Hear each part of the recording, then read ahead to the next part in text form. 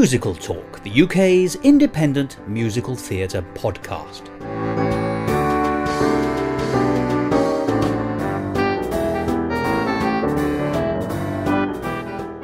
Hello and welcome to another edition of Musical Talk. I'm Thos Ribbits, and if you think there's a punchline that should go here, I don't know what it is.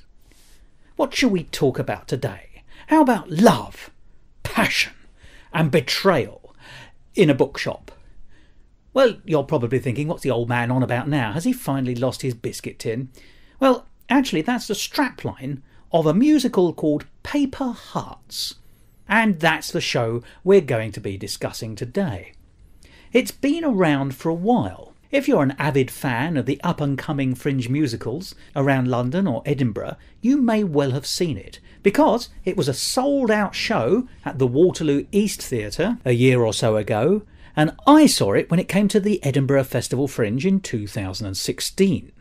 I was very impressed by it and was able to track down the assistant director of the show, from whom we're going to hear a little bit later.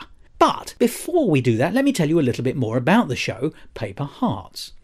It's described as a new British musical, and it's written by Liam O'Rafferty, and, rather splendidly, on the day we broadcast this episode, it's about to start a run at the theatre in Highgate Village in London, known as Upstairs at the Gatehouse, and that's running from the 2nd of May to the 20th of May in 2017. And if you can't see it there, you might be able to catch it in Hamburg, because it goes on to the first stage venue from the 30th of May until the 7th of June. So, although a short tour, it can certainly claim to be an international one. The production at Upstairs at the Gatehouse is directed by Tamsin Azevedo, and the musical director is Daniel Jarvis, who also did the arrangements. But what's it about, I hear you crying? Well, I'll tell you, so don't cry. In fact, I'll go one better and read you the blurb from the website. Set in a high street bookshop, aspiring writer Atticus Smith lives avidly through his novel's characters until the arrival of the fastidious Lily Sprocket. With a contemporary pop-folk score, performed by a company of actor-musicians, Paper Hearts is about passion and finding your place in the world among books. Now, I must say, it's a very unusual piece. I hadn't seen anything quite like it, and I was very quickly drawn into the story when I saw it in Edinburgh. It has a parallel plot line where what's happening in the real-world situation informs what's going on in the book that Atticus Smith is writing, and yet at the same time, those characters help re-inform his actions back in the real world. It's a very nice little bit of parallel going on there, and the songs are very enjoyable. In fact, if you want to hear a few of them in advance, you can do so by going to the Paper Hearts website, which is paperheartsmusical.com. The show itself won an array of 5- and 4-star reviews up in Edinburgh last year, and I have no reason to believe that the show will be any less good when it comes to Upstairs at the Gatehouse this month. So, that's the setup, if you like. I've told you everything there is to know about the show at a basic level, but let's hear a lot more now about the creative input into that show with a recording that I made at last year's Edinburgh Festival Fringe with the show's then assistant director.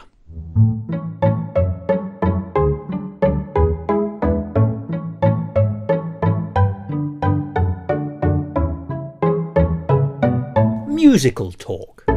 My name is Stuart Flynn, and the show I'm involved in at the Edinburgh Fringe is Paper Hearts, the musical, and I am currently the assistant director. Now, Paper Hearts the musical is a tremendously successful musical. It's a very accomplished piece of work. I was delighted by it, its levels of sophistication, because it's a sort of multi-layered piece. So, just to start off with, do you care to just give us a very quick précis of the story without giving anything away too much? The story is set in a bookshop in England. We don't specify where. And it's about a young man who's the manager of the bookshop, and he's also an aspiring book writer. And he's writing a book, and the bookshop gets into some financial difficulties, and a large corporation come in to take over, and he meets a girl, and they fall deeply in love. And while all this is going on, then we have an alter world, which is the book that he is writing, which is set in Russia.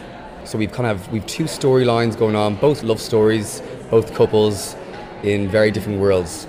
And yet, one of the great things about the book is the way that if we say the bookshop is the real life, the way that the real life informs the book as it is being written by our hero, if you like, and that in turn allows those characters to come to life as he writes them, yes. And then what they do, if you like, re-informs real life, it seems to me. It seems to me that both of the worlds we're seeing inform each other backwards and forwards, and of course that's also signified even more strongly by having the same actors playing different parts in the piece. And so if you choose, you can also draw parallels between who's being cast in what role, if you like, as in is his manager in the imagination the hero of the Russian story, or is that just something else?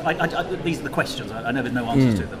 So what's the history of Paper Hearts? Because its Edinburgh iteration is extremely good, extremely sophisticated. So it feels to me like it must have had a little bit of buffing on the way, if you don't mind me saying. I think it has had a lot of buffing. It started off originally about maybe nearly 5 years ago now, and a writer, Liam O'Rafferty, he just had inspiration one day. He was in his friend's bookshop, and they were sitting down for some event, and he said that he was just sitting in the bookshop, and he just kind of imagined the whole world around him come alive, one of those inspiring, euphoric moments, and all the characters kind of popped in. He said, wouldn't it be great to write a musical that's set in a bookshop, and then it just kind of progressed from there.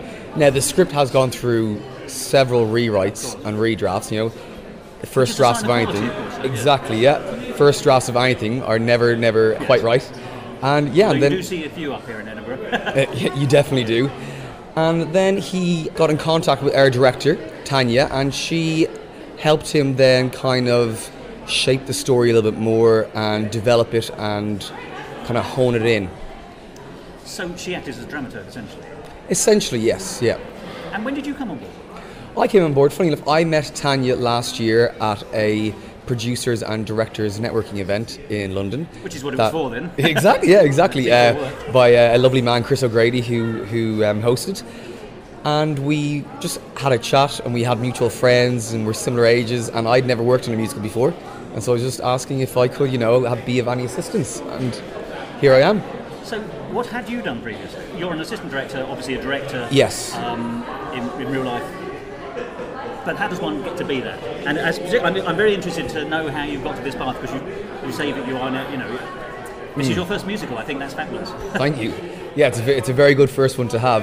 When I moved over here from Dublin, I was doing a master's in theatre directing, and I quickly realised that the master's in directing would not get me anything. I have to make my own connections and contacts. So I started emailing around and talking to different directors, and I eventually ended up working in the Old Vic. I did the Old Vic New Voices Festival with Caroline Byrne. Then I went on to the Bush Theatre, and I worked on a new play by Tanya Ronder called Fuck the Polar Bears. Very interesting, yeah. Then I went to the Lyric Hammersmith with Sean Holmes to assist him. I got accepted onto the Young Vic's Emerging Directors Programme as well, so that's kind of a whole year-long thing where we do courses and we meet up. And they're good venues to be connected with, if I may say. I've been very, very fortunate, and I think that's all that I've done.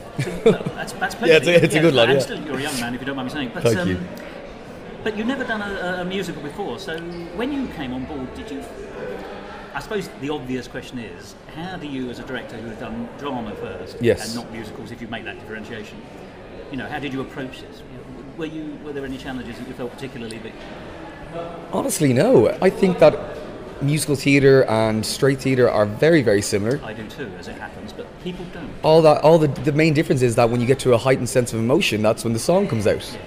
And sometimes you really miss that in theatre. I mean, a lot of theatre now is actually using music and using things for those moments, but it's not a musical theatre, it's music drama or drama with music. Yeah, exactly. Yeah. No, I agree with that, absolutely. Things are becoming much more cinematic as well. Definitely. So people are much more used to that. But funnily enough, I was talking only earlier today with a writer, and he was making the observation that actually the advantage of turning something into a musical or making it a musical is that it allows clunkiness, because sometimes a character does need to sort of explain who they are a little bit. Yes. And sometimes that can be done very badly, whereas actually a song is an accepted step change which nobody bats an eye at. And it's a really useful dramatic tool. Yeah, because in our story, we explain who Isaac is in one song. Yes. And I don't know how we would have done that in a straight play, because it would have taken a lot more probably time to develop the story, get everyone to understand. A clumsy info dump, which is also... Yeah, like have to read something before you go in. So yeah, we get that done very quickly in one song, and it's very entertaining too. But I'm quite interested that you sort of joined the project, as it were, when it was already relatively developed. So yes. You would set the script, obviously, to read through. What immediately leapt out of it from it to you?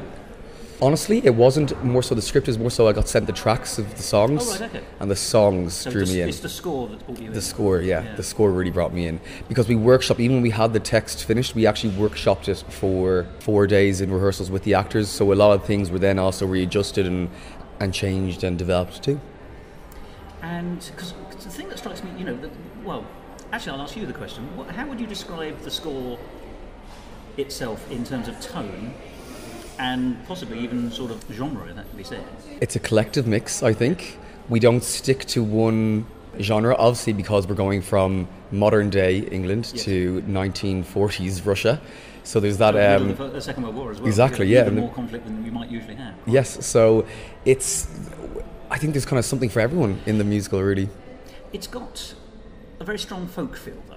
Although it's a fusion meal, isn't it? Because there's some good Jewish bits in it, and there's some good sort of folky bits and Russian-y bits. I know there's a huge overlap in some of those areas already, and that's obviously in the Russian piece. And as you say, there's a slightly more jazz feel, perhaps, but it's in the contemporary parts, you would say, slightly more. But what it is, it's a very sophisticated... the score is a good reflector of the duality of the piece, it seems to me, because it seems to help delineate the characteristics of the environment we're in each section. Definitely. Our MD, Dan Jarvis, he did a lot of work on that score, helping Liam orchestrate and arrange and kind of develop it, because it was written originally on just guitar. Oh, was it? Mm-hmm. Really? Yep. Really? Because it's a little orchestra now, isn't it?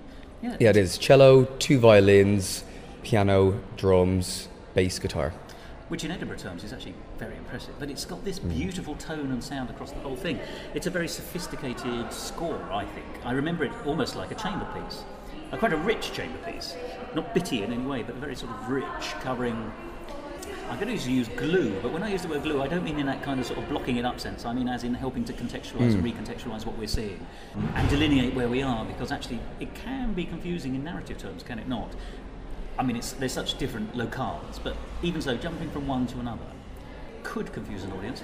It could, definitely, but I think we were very lucky with the actor musicians that we obtained in our auditions, because it could have definitely not been as well put together. Like the music again workshopped a little bit, so we added, like, we didn't know that we originally only had one violin player, but then Matthew Atkins, who plays Isaac and Norman, he is also a violin player. Because he brings one on towards the end. He brings one on, yeah, he brings one on, and kind of adds lovely layers in certain songs. And just again, the actors during the rehearsals, they themselves were offering suggestions and ideas, and it was just fantastic. That's the joy of the collaborative nature of art, isn't it? Yeah. It seems to me that actually when you're putting on a show, and particularly a musical, when you've got extra people that you might not have in a straight drama, I use the terms wrongly but for shorthand, yes. You will have orchestra, you will have extra people, but you all have to forge that thing together, and if you're all looking in the same direction, you can bring things to the table which perhaps others haven't seen.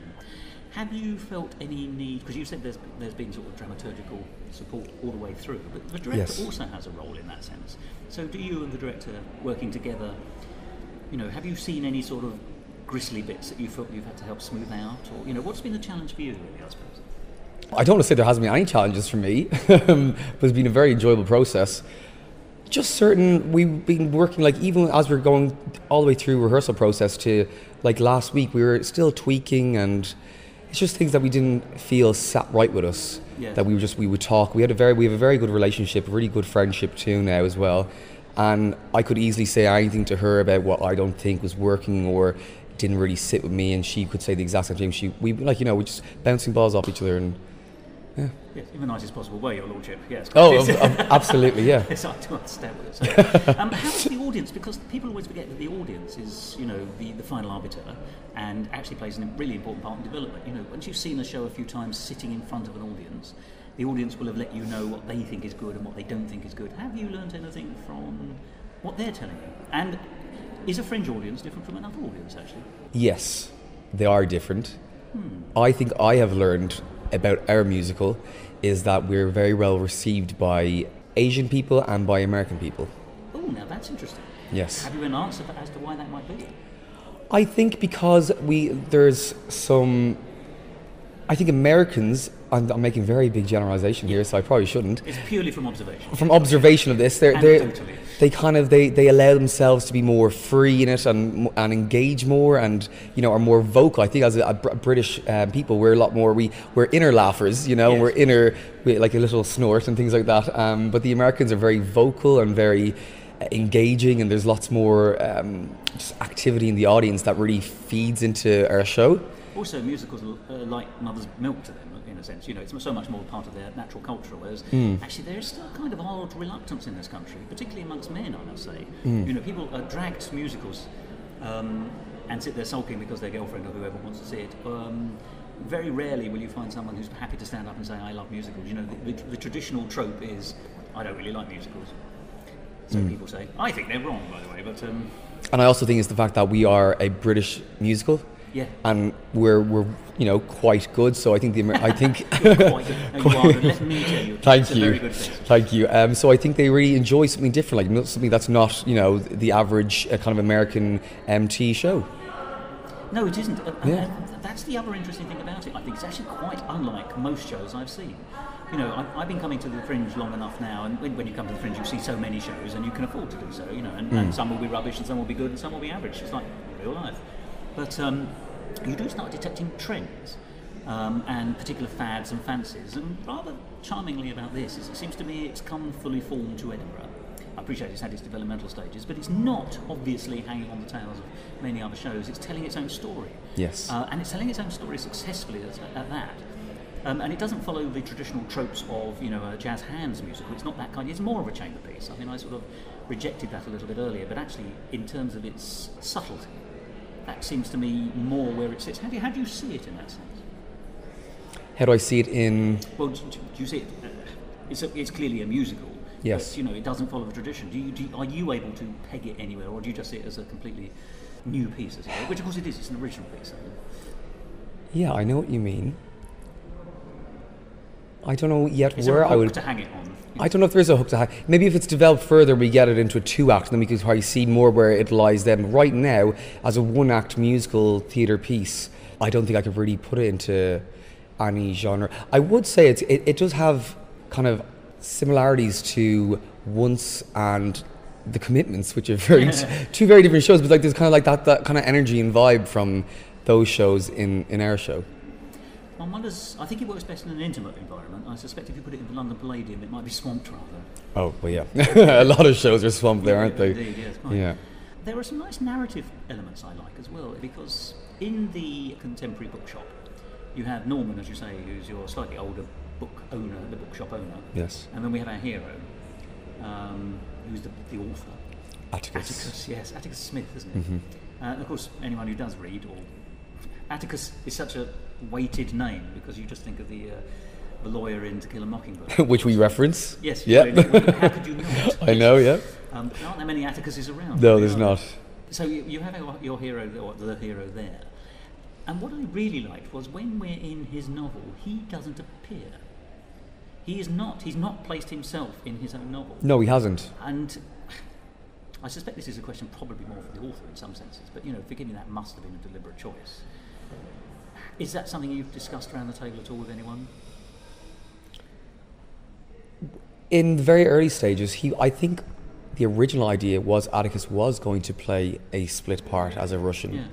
but then Be the hero of his own book, as it were. Yeah. maybe not even the hero.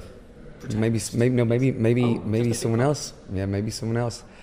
But I think then that through development, through talks, and through the arc of the story, we realised that he would have to be more so the narrator, kind of the story through him, not like him on both sides. It would be a big ask, wouldn't it? It would also be more confusing as well, because I once spoke to a director of actually it was a children's musical. It was Mr. Ben had been turned into a musical very successfully. But I remember talking to the director about it, and he was saying that when you have shows with people playing multiple parts, you need one character who stays in his role or Yes. her role all the way through as your kind of sort of lodestone around which all the others. Otherwise, it just becomes impossible to keep up with. And that's as true for children's drama as it is for adults' drama. So I think that's a very good choice, because you would have to find someone else, and that immediately throws the focus of the piece somewhere else, doesn't it? It does. But what's curious, and without giving anything away, is that in real life, the bookshop, Atticus has a very damaged relationship with his father, who's the big bad almost in a way. Whereas in the book, the actor who plays the father in contemporary life is also the big bad he's the big Russian general, shall we say. But the person who's standing up to him is not the Atticus avatar. It is the hero of the book, but he's portrayed by Norman the bookkeeper, the bookshop keeper. So these are quite interesting, because it's not as square cut a parallel as you might expect, although it's probably the stronger and more subtle for that. It is that relationship. You don't see, in the real world, you don't see that Atticus and Norman are super close. There's a good relationship there, but obviously Atticus really cares about him, and he's put him into the book in that sense as like to show like how much he does appreciate Norman and what Norman's done for him. And it's I mean, maybe I was reading too much into it, but Norman to me is played very gently and possibly as a gay man, which also puts an interesting twist on whether he's a father substitute as well. It's certainly not a sexualised relationship they have at all. Not at all. It's busy mates, actually, really, isn't it? But there is an element of, well, is it Norman taking the role of the father, or is it Atticus imposing the role of the father on Norman? I think it's Norman being the father. I think so, because if we see at the very end, when they have their embrace before he goes on to do the reading, that's the first sign of proper, they show their connection. Well, he's Atticus's main support, isn't he? He is, yeah. I mean, Atticus is a curious fellow, though. He's damaged. You can see he's damaged by his relationship with his father, and a little bit obsessive. And he's not afraid to sort of exile himself away from his own life, as it were. And he does run away from problems as well, to a degree, doesn't he? He's also not very subtle on reading messages, it seems to me. His relationship with Alex. Yes. Is she not going to be a long-term female fixture in his life? So he's not your standard romantic hero. No. I mean, the actor is a very handsome man, and I know he had a lot of fans in the day I went to see him as well. He was pretty much roared to the ceiling outside. Were you the day that the American Girls were there? I think I was. Okay, yes. We had a good few groups of the American Girls come in. They loved it. Groupies, yes. Groupies, I think we developed. Yeah, I have some videos of signing autographs afterwards. That's absolutely amazing. It's so funny to see. But it's a complicated character. You sometimes in a piece not like this, but of a style like this, would be a relatively clear-cut hero with just one problem to resolve, but actually you do get the impression that he's quite complex. Well, I do. He is a quite complex character. And I think there's still things that we probably need to finish off if we extend it a little bit. So what are the prospects of the future? I suppose that would be a very good question. The prospects for the future are all very bright. I can't say too much, but we've had interest from people in Asia and people in New York. And we're just going to follow them up and develop the show. There's certainly hope that it might. There is certainly, There's a lot of hope. I wouldn't say that without actually truly believing it. So yeah, I'm very pleased. Now, what has changed along the way since you've joined the project? Because we were talking about ironing things out when the audience let you know bits and pieces. But you've just mentioned there are things you might like to develop or bring forth. If I'm just.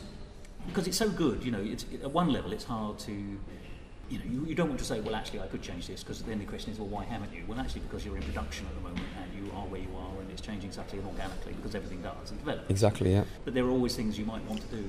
There is. I'll give you one good example. The other night we all went back to, we have 2 apartments, and there's the 10 actors are in one very big 5-bedroom apartment. It's huge. And we were there one night, we had a nice family dinner after the show. Yeah. And we were just having a chat about how it went, and Gabby, who plays Lily, was just talking about her first line in Shame, how she doesn't feel it still hasn't sat really well with her yet. Oh, right. And then we started for about an hour all together, different people, trying to figure out a new starting line to this. And we brainstormed and we figured it out, and I was singing along the whole way trying to think of different lines, and eventually after about an hour and a half we found something that we really liked, and now it's in the show. Oh, so you did actually, it wasn't purely an intellectual exercise, it was actually a practical exercise. Absolutely, yeah. Oh, that's rather wonderful. And it's actually, yeah, it really, I think now, like watching the song, it makes a lot more sense to me now that why she is singing it. You see, and that's almost the best of collaboration then, isn't it? Absolutely, actually, yeah. you just, she as the actress felt something, the audience presumably also will have helped that sense develop, because if they don't know, then you can tell when an audience have lost their way. Yeah. And Liam, our writer, is very good with that. Like, you know, he's very open to change, to collaboration, and it's obviously been very beneficial, because, you know, we can work with some writers when I've worked with before, and they're very, very close to the text, and they won't want you like I think you're tweaking. avoiding the word precious. I won't say precious, but you know, they're very close to it. And, very nicely put. Yeah. Yes, Subtle man, I see that. and you know, they don't want to have any changes. But Liam has been one of the best writers to work with in terms of openness and collaboration. Now, there's quite a lot of psychology in the piece. I mean, the central character's problem is with his father. That feeds into the book, as we were saying, i.e. the book he's writing. Mm-hmm. There's the relationship with his manager. There's the internal relationships of a romantic nature, both in real life, in the shop, and elsewhere. How do you, as a director, you know, forgive me, you've got to be real, but you've also got to allow things to happen that are out of the mundane in order to make a story develop. Because it's not just a man writing a book, it's a man writing a book which then informs his real life, and there's a reading competition. You know, there's in real life, you might think some of this was it's been concertinaed in to make a story, which otherwise it might take 2 or 3 years, and it's not that at all. But it's keeping the psychology real. How does one do that? Because this is a realistic piece, isn't it? Obviously, the actor is the most important person, but it's about all their intentions and knowing what they are doing and how they are developing as a character as the story progresses through the musical. So if we went in and we were taking it as very, like, you know, just matter of fact, like, oh, we're singing a song about not being very nice to someone and that's it. Like, you know, we have to really see where the characters started from and how they develop. And there was a lot of like forensic examination in the rehearsal room at the very start, where we looked into everyone's backstories properly. You know, the same in, this is what I've done in straight theatre, and making sure that you know every intention, every objective, every nuanced decision that the character does. It really then affects the piece, and it makes what could be maybe lots of disjointed things really work well together. Organically. But I've got a question for you then, because I have a specific question, because the only thing that worried me slightly, and this is where you need to commit to me, is actually Atticus's former girlfriend. Because quite early on he's dumped by a tremendously shallow woman, I must say, who seems to have no interest at all in the arts. But as he seems to be a man who has been immersed in the world of writing and books for some time, I'm not quite certain how they ever got together. I can understand how they've stopped, and I can understand her irritation with him. You know, because he does obsess about his book, doesn't he? He's quite an obsessive character, actually. Yes. He won't let things go in many ways. He chews on the bone possibly slightly longer than is healthy for him intellectually or psychologically.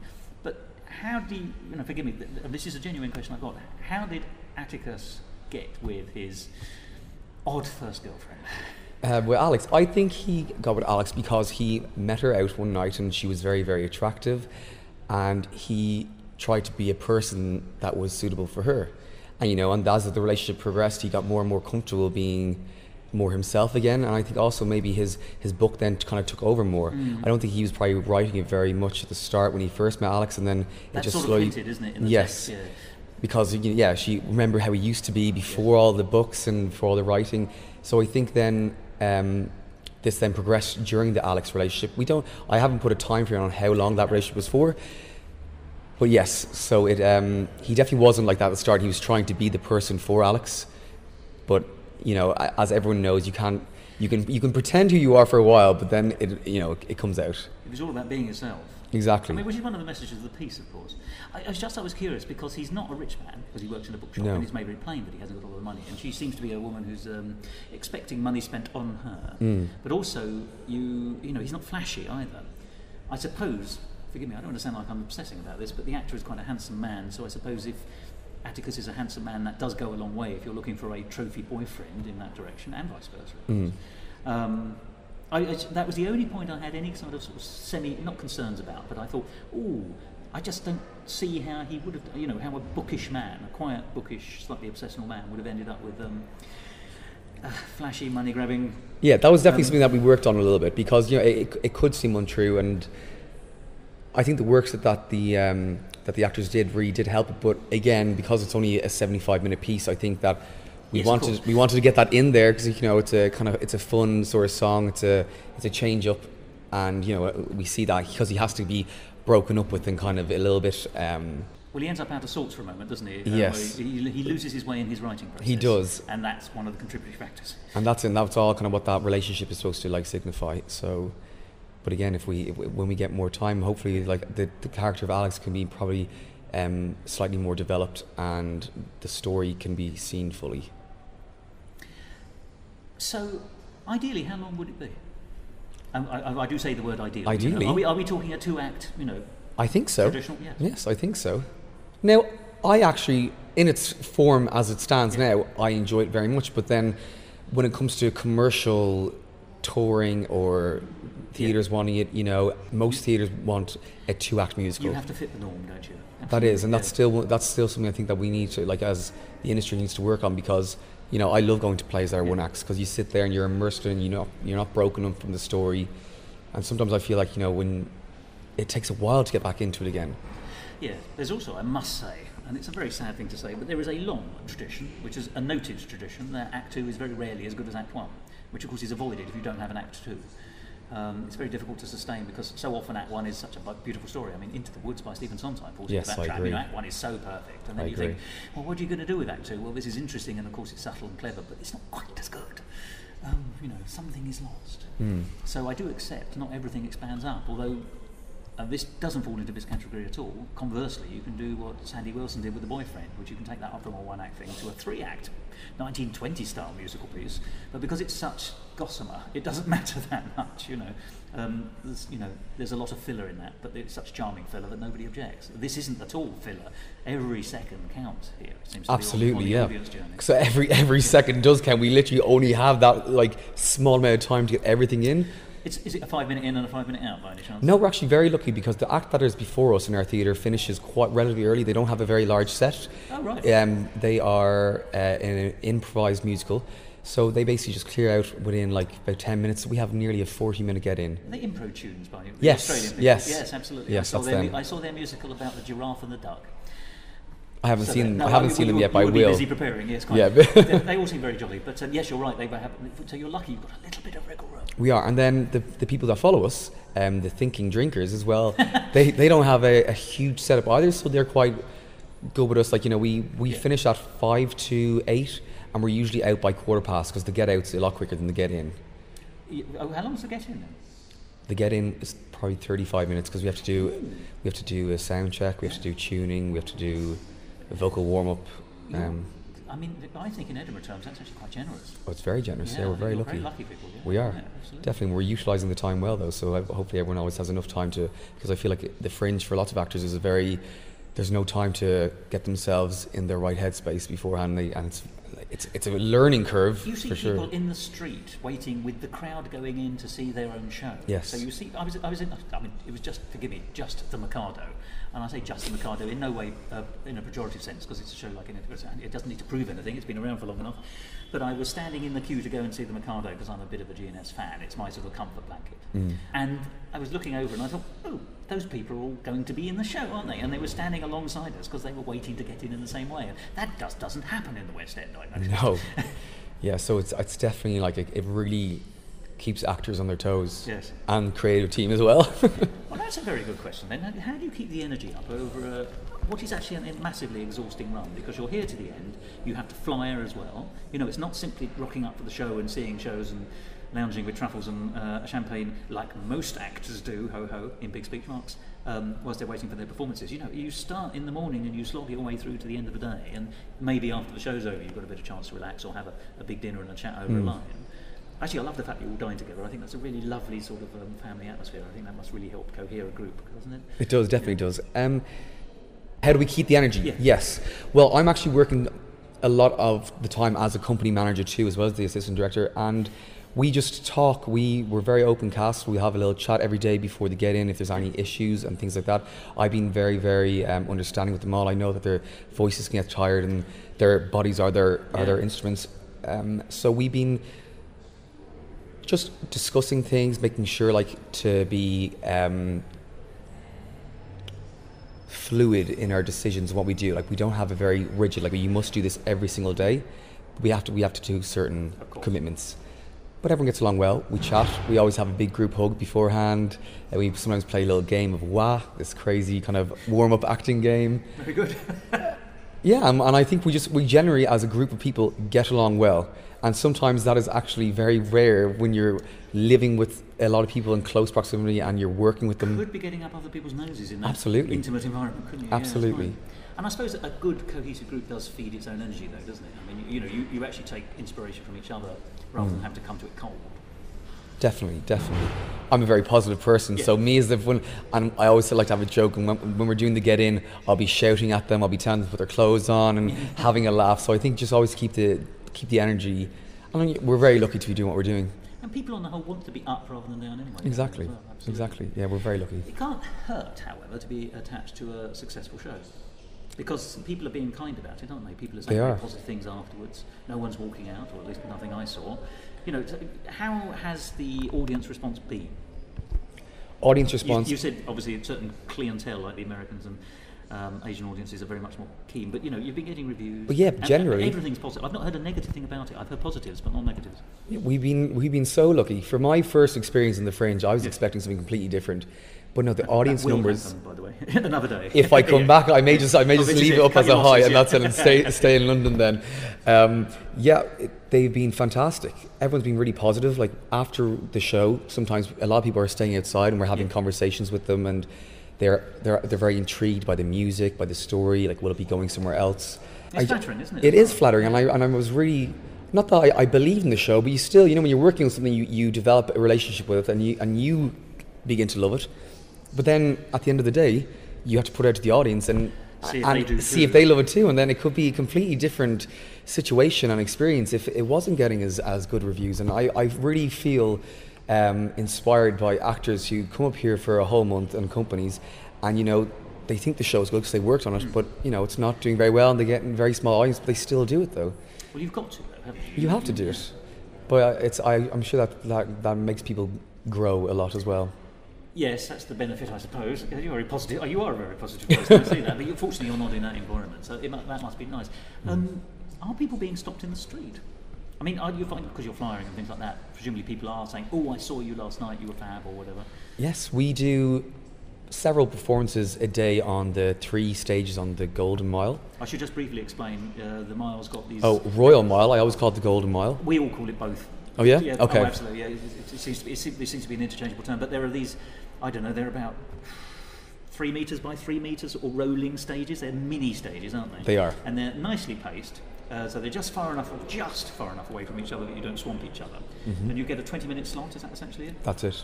We do a medley of several songs in the show, all kind of the upbeat songs to get the audience you don't want to start interested. With everyone's dying, isn't it? Horrible. No, exactly.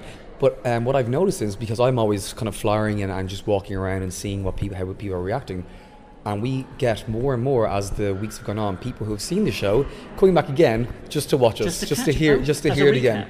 Because I'll hand the flyer out to them and they go, "We were there last night, or we were there last week. We just saw you guys and we wanted to listen again." Now that's very promising as well. It is. And even there was a group of girls last week who were singing along to the words of Paper Hearts. So they knew it? They knew it. Because that's the closing number, isn't it? That's the closing number. So I think they came to it twice maybe, and they already knew the fans, melody. Groupies, yeah. Stalkers. It was really lovely to see, actually. So, actually, you just mentioned the upbeat songs in your medley. What are the songs in your medley? I'd just like to know what you've picked for your, the morsels to drag people in. We start with Prologue, which is the introduction of Isaac and Yana. So you're in the book story? Yeah. We start with that. Then we go into Shame. And then we go into Paper Hearts. 3 songs. I may be forgetting one right now because I hear it so much that I can't even remember it. But yeah, so I think it's 3 songs. It's now a mega mix anyway in your head, isn't it? It is a mega mix. Yeah, but we've also altered all the harmonies and stuff so that it's a group sound, because some of those songs will have like solo aspects of it, but with the medley we need to get as much volume out as possible. And you're not allowed to use amplifiers, are you, on the little stages, I believe? You are actually. Some people do, but we don't. We just use our guitar and our drummer brings his cajon. So I love the fact that you've got special publicity arrangements. Actually, I think that's great foresight, because if you to get the volume and the harmonies up and everything like that. We worked on that when we got up here, though. Yeah. Oh, it was impromptu almost. Yes. Oh, We knew we were going to do it. Oh, yeah, but it was again developed when we were up here, and then we changed it a bit. I was watching it. We had in Stalingrad as well, one of the kind of more dramatic songs of the show. And as I was in the audience on the first day of the medleys, that's the second that song happened. Not that it's a bad song or anything, but it's a slower song. It's more about you need to listen to the lyrics, it's a lyric and heavy song, isn't it? It is a lyric heavy song, and people were and they can't disengaging. Yeah. So we just tweaked that then. But it's good that you were spotting that, because some people just stick with what they've done and think that will do, whereas you're responding to the audience, and that's a sign of it's a good sign of a good director, actually. Funnily enough, I'm really pleased about that. Now, a couple of questions then. First of all, is there a recording of the score? That is being done as we speak. Splendid. But I am not sure for what purpose it's going to be for. I think it's more for producers right now. I don't think it's like a fully fledged recording. It'll be of a good standard, but I don't think it'll be released to the public. More of a as of demo yet. kind of a thing. Exactly, because if people said they came to see the show and they enjoyed it, then we need to send them some sort of kind of information pack, and if they want to hear it again and show other people. So that's what we're working on right now. But hopefully, in the future, there will definitely be a real recording. And websites, how can people find out about the show? Because there are people in this world who are, it's hard to believe, not here in Edinburgh. I know. What are they thinking? I don't know. So how can people sort of get in contact with the show? We are on social media. We have a Twitter, we have an Instagram, and we have a Facebook. And it's all hashtag Paper Hearts or at Paper Hearts Mus, M-U-S, short That's for it for musical. musical, yes, quite. And then our website is paperheartsmusical, I think, .co.uk. I can't remember now. You could Google it and find it. Yeah, if you You've just type definitely in... got a presence. We do, we definitely do, yeah. And there's a lot of information on the website, and Liam keeps it updated quite regularly. And people can contact the team through that. So there will be people out there listening thinking, I'd like to be in contact to find out when you're coming on, or even, who knows, maybe say, I have a venue, it'd be really lovely to have this come to my venue. Yes. So people can contact you. You Absolutely, welcome that. absolutely. Thought so. Perfect. What next for you, if you don't mind me asking? Next for me, actually, I'm going to work in arts ed. In Chiswick? In Chiswick, yeah. I'm going to assist on an old musical, Lady Be Good. By George Gershwin? Yes, by I was going to interrupt you, and I then... might like to talk to you in a minute on another occasion. And I'm working with a director called John Brandt. He's also a producer. He's produced Memphis. Oh, yes. So he's done Memphis, Dreamgirls, things like that, like really, really great. So I can't wait to work with him and learn, hopefully, some new things. Yeah, that would be fantastic. Yeah. Good luck with... How well do you know your Gershwin? Not very well, actually. Yeah, not very well. So it's going to be very interesting to go from Paper Hearts, which is, this one act, very different thing, into like a very sophisticated, old, multi-layered. Yeah, very, old classic style of like a dance musical theatre 2-act show. Well, it'll be actually rather, in one sense, you'll be going back to the roots of musical theatre. Absolutely. In that sense, won't you? Exactly as you said there, because and that will, at least if nothing else, you'll get the foundation stone from which almost everything else is built. Absolutely. Including the serious pieces like Paper Hearts. Oh, I think you'll have a wow on that. Forgive me, I will make a date to come and see you for that. Oh, because, yes. It's the final year showcase for agents is, and things like that. Yeah, the cast, we auditioned the cast back in July, and I was amazed by them. They're really talented kids in arts ed. Wally Watkins is the central character, isn't he? Wally, yeah. Is that right? Watty Thank Watkins. you very much indeed. I saw Watty and the Bernard lads. Cribbins play him years ago, brilliantly, at the Open Air Theatre in Regent's Park. It's actually one of my favourite musicals, because it's actually also one of the oldest musicals which is still regularly produced. If you take Gilbert and Sullivan out of the question, then what? There's Showboat from 1926. There's Lady Be Good, which I think is 1924. I can't think of anything earlier than that which is regularly being performed. Anyway, you've delighted me with what I've seen in Edinburgh, and I know you're going to delight me with what I'm going to see in London, so thank you. Yeah. Blimey. Well, good luck to you for the future, and I hope to hear more from you. Thank you so much for Paper Hearts. It's a 5-star show. It's an exquisite little gem, frankly, and deserves to be seen much more widely. So I hope that we all shall. I do too. Thank you.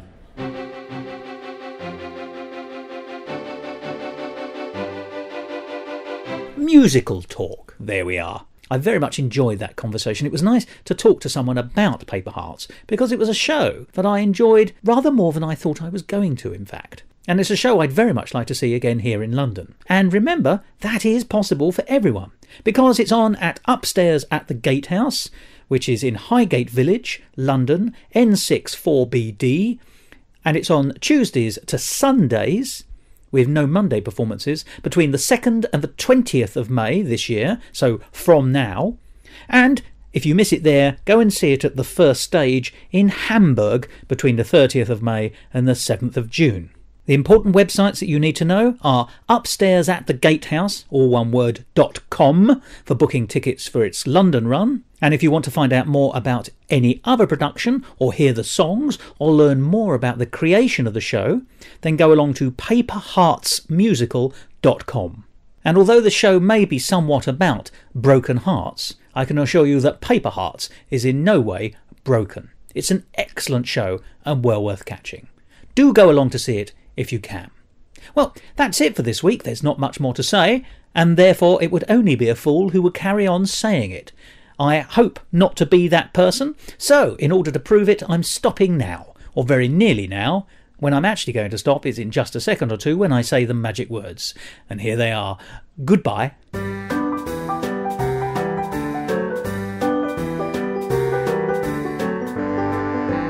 This episode of Musical Talk, edited and presented by Thos Ribbits. Copyright Musical Talk 2017.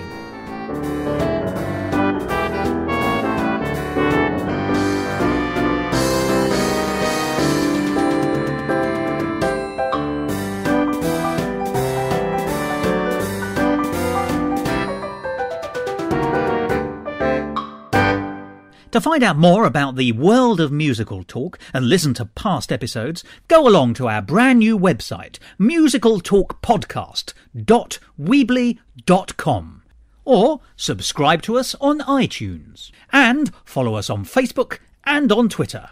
And if you want to follow me on Twitter, you can, at Musical Talk Thos. But let's talk nuts and bolts first of all then. How can people who are in Edinburgh, sensible people, see it? Because, when are you on? And how long are you on for? We are on at 6:40 at the Underbelly Med Quad, and we are on until the end of the run, so the 29th of August, I think is the last day. Oh, I think you're the latest yet. Yes, crikey, that is quite there, to the end of the month. Right to the end. We've one day off. Straight into hospital, is that right? Straight into recovery of sleeping for a few weeks. Yes.